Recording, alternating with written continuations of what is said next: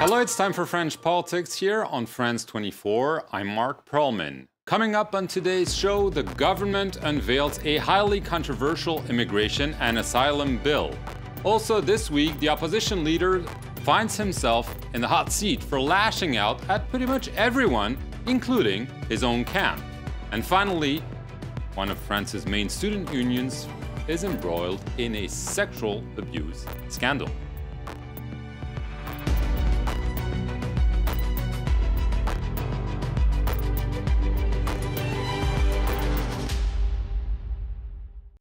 We want to be firm, but we also want to be human at the same time. Many have called it an impossible balancing act. The government presented its much-awaited bill on immigration and asylum this week, promising tougher sanctions, but also improved procedures for migrants. Highly anticipated but still divisive, the government of Emmanuel Macron unveiled its immigration bill. It's aimed at tightening practices in France and streamlining them with the rest of Europe. The government says it wants to make the system firm but fair and reduce the asylum application process to 6 months from the current 1 year. Why do we want to reduce it to 6 months? Because for those people who need asylum, it's best to get them started in the process and into a way of life in France as soon as possible. But for those that are expelled in 6 months, well, they wouldn't have lost their family ties nor contact with their country of origin. Interior Minister Gérard Collomb offered a defense for one of the most contentious measures proposed, increasing the number of days migrants can be detained from 45 to 90. A certain number of people said it was shocking. But you should know the European directive allows detention periods to be fixed at between 6 to 18 months. The government's proposals have not gone down well with rights organizations who say they are anything but fair. This is a law that should fulfill what President Macron said in Calais when he called for humanity and firmness. The Interior Minister must be hard of hearing because he has heard firmness, firmness. Last year, 100,000 people applied for asylum in France and only around 36% were granted approval. The immigration bill is set to be debated in Parliament in April, and the government is confident it will pass despite resistance from members of the president's own party. In the meantime, Laurent Wauquiez, the leader of the opposition Conservative Party, is clearly in the eye of the storm. The reason? Excerpts of colorful off-the-record remarks he made to university students. Those remarks were leaked to a media outlet. In them, Wauquiez unloads on almost everyone, from President Macron to unions to some of his party rivals, and most damagingly on former President Nicolas Sarkozy, the man who endorsed him to become party leader. Let's take a listen to some of those remarks. Nicolas Sarkozy had reached a point where he checked the cell phones of everyone going into the cabinet meeting. He'd wiretap their phones to get their emails and text messages to know what each of his ministers was saying as they went into the meeting. Have you seen those clowns from En Marche? They all vote the same way. When they dare to break ranks, they get a rap on the knuckles. There's no balance of power in France. It's a total dictatorship. Well, his remarks about the MPs of the majority party strictly obeying the president did not go down well. That's a fact. Let's hear from one of those MPs speaking to France 24 earlier this week. These words are unworthy and not at the level of the leader of a large opposition party. When you insult everyone, the unions, the business community, your own political friends, the MPs, democracy, when you accuse the former president, Nicolas Sarkozy, of wiretapping his own ministers, honestly, we're in a democratic debate that is very far from the expectations of the French people. After a few days, Laurent Wauquiez eventually spoke to French television, and he stood his ground, presenting himself as a straight shooter, except regarding Nicolas Sarkozy. Let's take a listen. I take full responsibility for my words. I obviously do not use the same words when I'm in a class with 30 students or when I'm here on the set in front of you, but it's exactly the same message. I have the same convictions because I do not have a double language. You see what I've said on Nicolas Sarkozy? Those are the only words that I regret, and I truly regret saying them.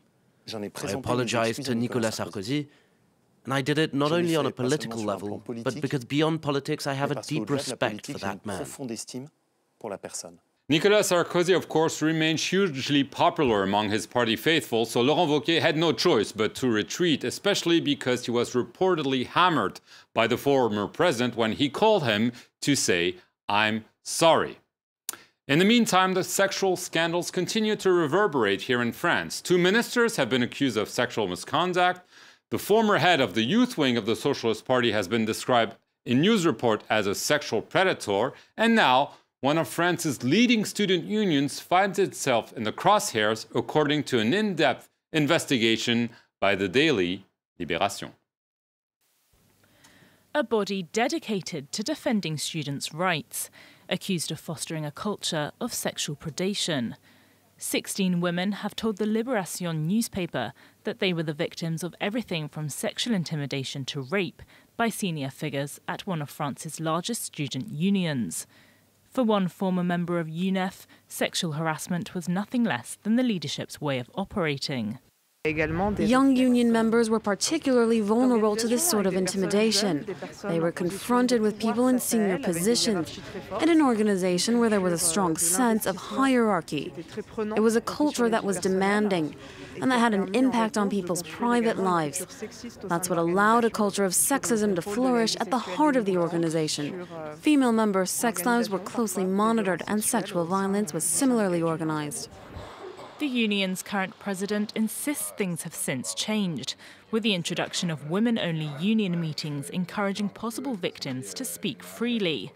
Nonetheless, she admits that a culture of sexism did lead to sexual crimes going unpunished. For years, UNEF was structured around a macho culture in which roles were split along gender lines. That situation sometimes resulted in the silencing of sexist behaviour and sexual assault that women were vulnerable to. That's something that must be condemned in the strongest terms, and that's what I'm doing today. Through all of this, we must ensure that we don't forget the individual abusers who benefited from this system and carried out the acts described in the Libération newspaper. Acts that include senior UNEF leaders allegedly sifting through the union's member database to find the telephone numbers and addresses of future victims. Other women recount rapes that went entirely uninvestigated, with no repercussions for the alleged abusers. Of the 16 alleged victims who spoke to Libération, at least 2 have filed formal complaints to the police. The National Railways system is an institution here in France. It is seen as a shining example of France's vaunted public service. However, the company is now heavily indebted, and the government is angling for a big bang, which would include doing away with the status of the railway worker, a sacred cow here in France. The government wants to move fast to reform the state railway. The SNCF boss Guillaume Pepy met the Prime Minister Edouard Philippe at the Prime Minister's offices, while union leaders met officials at the Transport Ministry. For across-the-board talks just days after proposals for a shake-up made by the former Air France CEO Jean-Cyril Spinetta. The Spinetta reforms include a progressive phasing out of the special status current railway workers get, such as heightened job security and early retirement. The state-run railway would also be restructured as a commercial company. Certain rail lines would be shut down. The Sudrail union says those suggestions cross its red lines.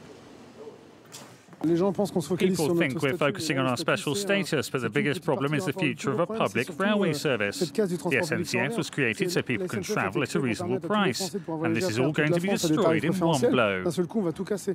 Another union, UNSA, says negotiations are still in an early phase. The status of railway workers was one of the main discussions. We're waiting. It's game on. But now we have a formal calendar for negotiations. Another union, the CGT, has called for a nationwide strike against the reforms on the 22nd of March. That date's already been set as a protest day by state workers against President Macron's aim to cut back the number of civil servants in France. We'll have to see how this day of action on March 22nd pans out. The government, in the meantime, is saying it could use decrees to quickly pass the reform. And it is a very explosive reform.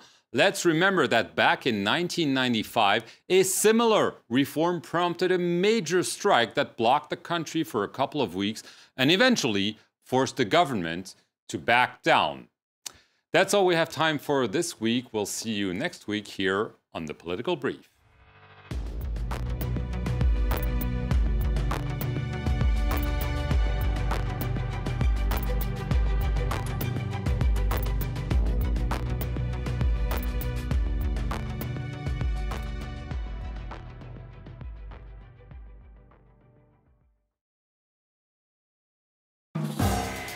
Reporters, presented by Mark Owen. It is illegal, but in the rural areas of southern Malawi, a violent custom shows no sign of going away. On the pretext of sexual purification, girls are sent by their parents to be raped by men. These men, who are paid by the families, are known as the hyenas. They operate by night to maintain their anonymity because, officially, the practice is banned. But tradition still trumps the law, and sexual initiation camps still exist. In an exclusive investigation, our reporters went to meet both the rapists and their victims. Reporters on France 24 and France24.com. Across Africa, presented by Georgia Calvin-Smith.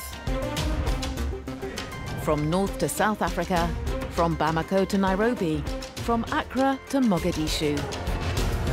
Bringing you all the political, economic, cultural and social news from Africa for a better insight.